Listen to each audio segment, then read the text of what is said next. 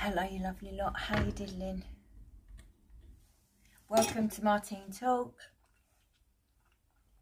Get my water, I'm going to talk lots.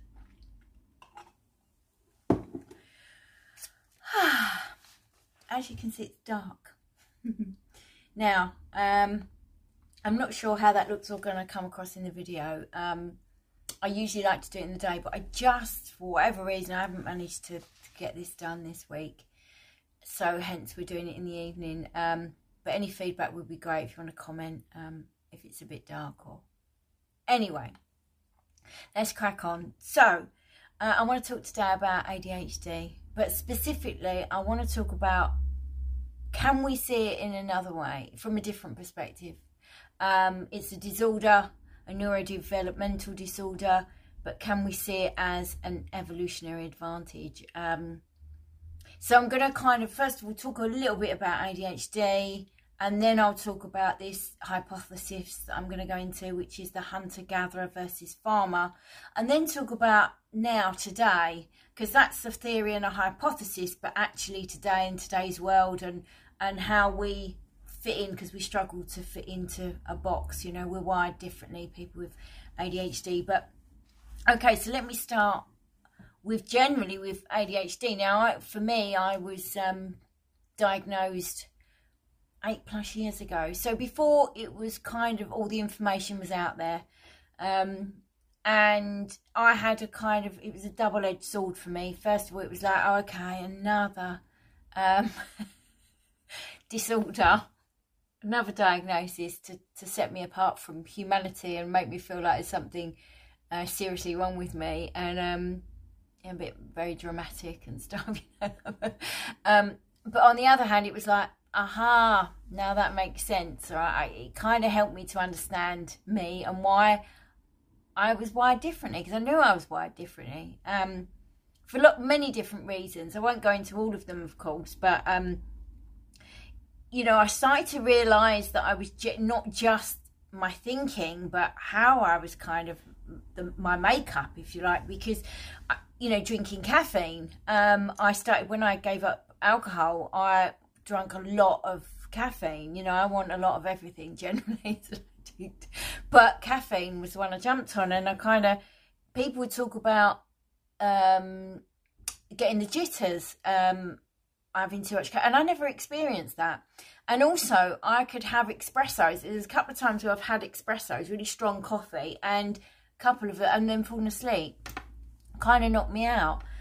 So I knew that was a bit odd. And then and also in my using days, I kind of, sometimes I'd get the taste for amphetamines, and I'd kind of have a roll of that. I'd go through phases, and I knew that other people were hyperactive with it, and kind of, but with me, I just wanted to sit on the sofa and smoke fucking endless chain smoke, right?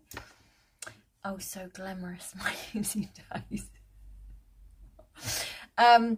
So I knew I was different, and when I was trained as a counsellor to be addiction counsellor in the Priory, and there was this nurse that was an expert, addiction expert, and he explained it to me. I think it was a paradoxical reaction. I'd have a paradoxical reaction to certain drugs, having the opposite effect, basically, and that fits with ADHD. Now, it didn't click then, because it didn't mention ADHD then, but I was like, ah, okay. But then now I know, so that explains a lot. But also with me, part of my social anxiety used to be about small talk with people, or bumping into people, and having those conversations, very surface conversation. I'd struggle with that, and I didn't understand what that was. And now I know it's about, because it's more about detail, everyday stuff. And I don't hold information that other people do, and so what might be a nice easy conversation for others isn't for me. I'm trying to access and recall memories that I don't hold. It's like my filing system's a bit wonky, and it's more than a bit wonky, actually. It's like, it's not a filing system, pretty much. Neurotypical people, they'll forget things or go, oh, I don't remember what I did yesterday, but mine's a bit extreme, and that they might ask me an ordinary question that is for other people just easy to answer. For me, I get stuck, and it gets a bit awkward because people don't get don't understand it. Anyway, let's not focus too much on me, right? So look, the point is, you know, ADHD can affect us in so many ways. It can trigger anxiety, depression. It can affect our work life, our social life, our relationships. It can affect everything. And I think, you know, as we grow up, because it used to be, didn't it, that ADHD was typically young boys in schools that were a bit disruptive, like naughty boys, and that was the stereotypical idea. But as we've evolved, thankfully, we understand it more, and that actually it does affect females as well, and that we just present differently, it manifests differently, but also that it's actually into adulthood, so you don't grow out of it. And it's not a new phenomenon. This went back, I think it's the 18th century, where there was papers written on it, and it was about morbid attention, so attention disorder and hyperactivity. It went into the DSM. First it was ADD in the 1980s, I think, and then ADHD was in there in 1987. But of course, since then it's evolved again more, and it's been saturated on social media, and so a lot of people now talk about it, and we understand that it goes into adulthood, and it's males and females, and that there's a spectrum of symptoms, and people have it in different ways, but there's general case for the main sort of symptoms of it, which I'm going to go into because I'm going to talk about this theory now. So I kind of wanted to find out more about, I've had medication for other diagnoses. Now, obviously, diagnosis ADHD can be linked with addiction. It's the kind of seeking stimulation because the dopamine levels, which links with addiction. So that would make sense in my diagnosis. I have another diagnosis, so it's like comorbid. I have several diagnoses, and I've been on medication in my life. I've had to be, and I'm not in that camp of you should or you shouldn't. However, medication, I've had to come off it in the past, because when I got clean and sober, the first thing I wanted to start living life, right? And these drugs were making me like a zombie. I felt comatose. And so I knew that I couldn't really do much with my life if I was going to be medicated like that. So I wanted to come off, but I knew then I'd have to feel everything, right? So what it does is it will kind of moderate my my feelings, and so it will dumb it all down. Well, when it dumbs it down, it doesn't just dumb the bad stuff, it dumbs the good stuff. So you just literally like that. Well, life is about experiencing the bad and the good, right? So I was up for that. Generally, I want to live medication free where possible. So I'm always looking for an alternative explanation, right? I want to kind of look, well, if I hear that it's not a disorder and that actually I'm genetically wired in a different way, I'm having a look at that. So this moves me into this hypothesis. So the hypothesis basically is that people with ADHD are genetic descendants of the hunters in the hunter-gatherer kind of era. So we're wired for the hunt, and I like that, right? So because where I've got a disorder and I'm deficient ADHD, if I can find that actually I'm useful, and actually fucking useful for survival, for feeding my tribe, for me and my tribe, I'm going with that, right? So let's look at it now. The theory is hunters-gatherers versus the farmers, and the hunters-gatherers were nomads, and they would go around kind of not settling but moving from place to place, hunting, feeding themselves, like living in caves, that kind of thing. And then they kind of evolved and it become farmers. Okay, so they started to settle, and they'd farm the land and they'd domesticate the animals, all right? But this new kind of life was totally different. So it's a kind of agricultural revolution, if you like. And we didn't fit into that box because the hunter-gatherer fit our lifestyle. We're a bit hyperactive. We're on the go. I'm going to go through all the symptoms in a minute, but we're kind of more result orientated. We want immediate. We're impulsive. We're hyperactive, hypersensitive. We want to be on the go. But then when we come into the farm, it was more detail orientated. It was more kind of goal orientated. So it was about strategic planning on the long term. organising, being dependable, and, you know, a stable kind of being committed to that. It's seasonal. It was about prepping the soil, rotating crops, sowing the seed, waiting for the harvest. And so it was a completely different lifestyle, which is where we didn't fit in. And of course, we've now evolved, the Industrial Revolution, etc. But we're not fit for that, if you like. We're not wired for that. Or so we think. Because I want to go on to talk about something else in a minute. But let's look at the symptoms then. Okay, so me as a hunter. Okay, so if I'm hyperactive, how does that help me? Well, having high energy levels, right, pretty much constantly would mean I'm ready for the chase. So if I'm a nomad and I'm traveling about, I need to be kind of ready for the hunt. If the prey comes into my vicinity, into my environment, I need to be ready for that, right? So I need to be on high alert. That fits with the hypersensitivity that we talk about. So we're sensitive not just in our senses, but in our emotions as well. Well, in our senses, if we've got heightened senses, right? So we need to see it, feel it, hear it, etc. That means ready for scanning the environment. We need to be alert if prey comes into our vicinity, or to be tracking it, we need to have our senses. Now, with the emotion part, that's explained, the hypersensitivity and our not being able to regulate our emotions. If we're in this fight or flight constantly, then all the energy is going to adrenaline, which is flooding my body, and my heart rate's going up, and I'm breathing heavily. Okay, so all that blood and that energy is going to my body, and my prefrontal cortex is not receiving any of that nourishment, and so it can shut down almost. Our emotions come from our amygdala, and the prefrontal cortex is what regulates that. Well, we've got too much going on. So that would explain that. Being impulsive. So now, to be a good hunter, I need to be kind of brave and take risks, right? And that's what impulsivity is. We kind of have a problem with risk taking, and we would need that, because the last thing we want to do in a hunt is to hesitate. And that also comes into not detail orientated. We need to make rapid decisions. And if we're someone that's detail orientated, we want to take our time on that. Well, we've got no time, right? So it's rapid response, rapid decision making. And about our attention. Now, if we are able to focus on a task, then we're not going to be able to adapt our attention elsewhere and to quickly switch it. So that's why we're easily distractible.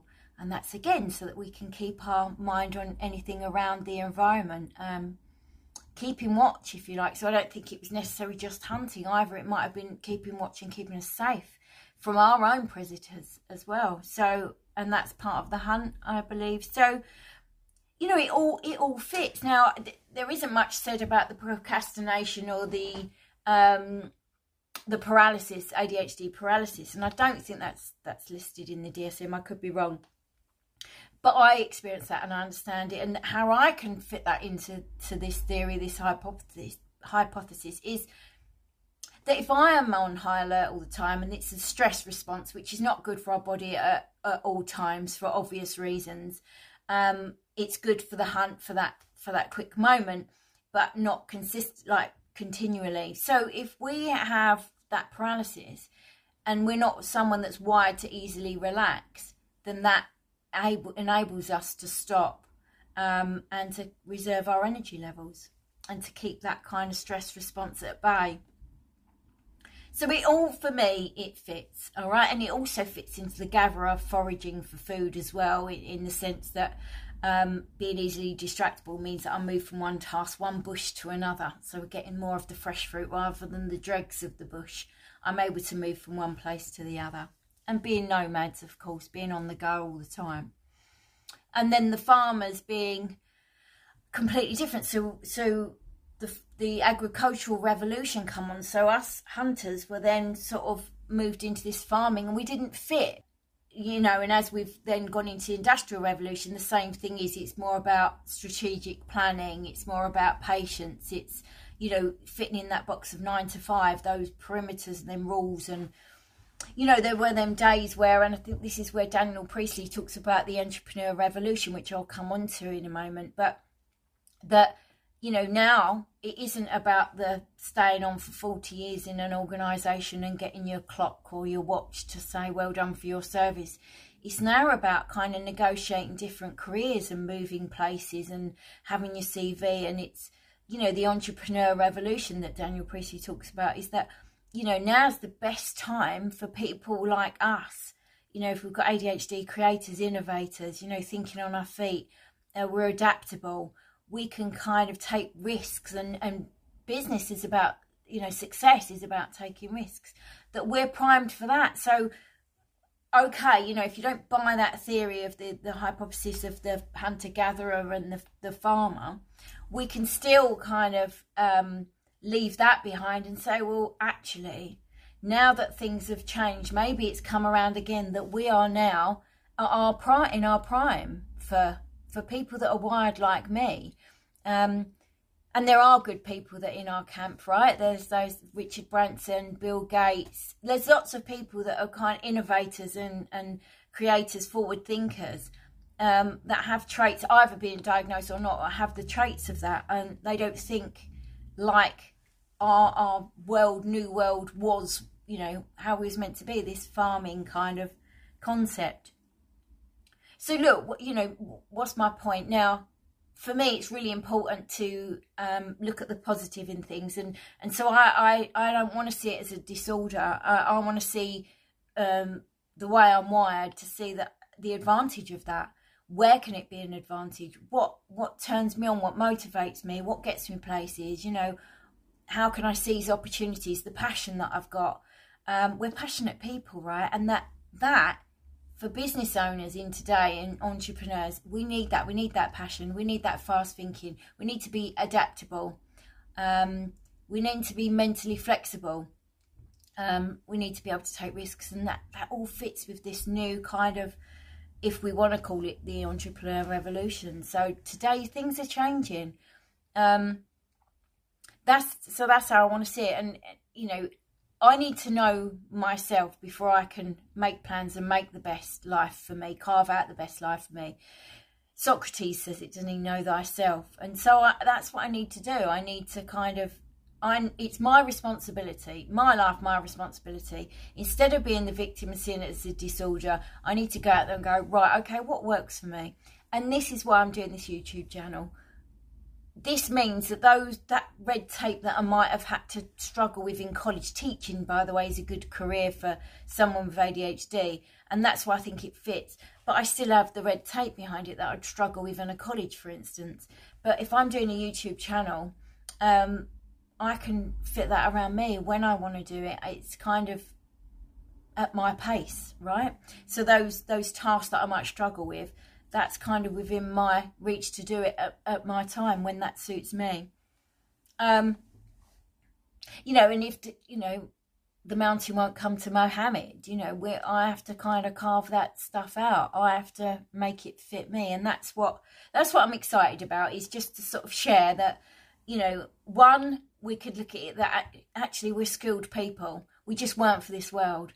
But actually, if we look forward, we are perhaps made for this world, and especially our kids. So if you're anyone that has got kids with ADHD, it's a great time to encourage them to think outside the box, to take risks in business, not to kind of just necessarily follow the path that they think they're meant to, and to know themselves, get to know what makes them tick, how they work and where their skills are, and get creative.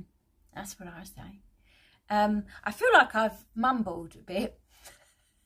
It's unusual, but I hope that I've kind of made sense, and that I've kind of given you some value, if that's what we want to call it. You know, I've struggled with many things, and one of the things is, like I said, was small talk. And I remember an ex-boyfriend saying, he said, "You're the most stupid, intelligent person I've ever met." He meant well.